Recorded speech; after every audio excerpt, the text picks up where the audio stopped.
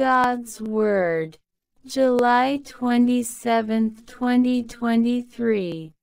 Matthew chapter 13 verses 10 to 17. 10 His disciples came and said to him, Why speakst thou to them in parables? 11 Who answered and said to them, Because to you it is given to know the mysteries of the kingdom of heaven, but to them it is not given. 12 For he that hath, to him shall be given, and he shall abound, but he that hath not, from him shall be taken away that also which he hath. 13 Therefore do I speak to them in parables, because seeing they see not, and hearing they hear not, neither do they understand.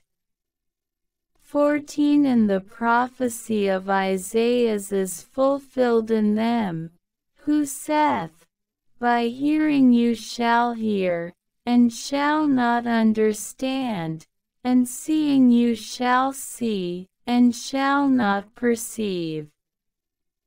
15 For the heart of this people is grown gross, and with their ears they have been dull of hearing, and their eyes they have shut, lest at any time they should see with their eyes, and hear with their ears, and understand with their heart, and be converted, and I should heal them. 16 But blessed are your eyes, because they see, and your ears, because they hear.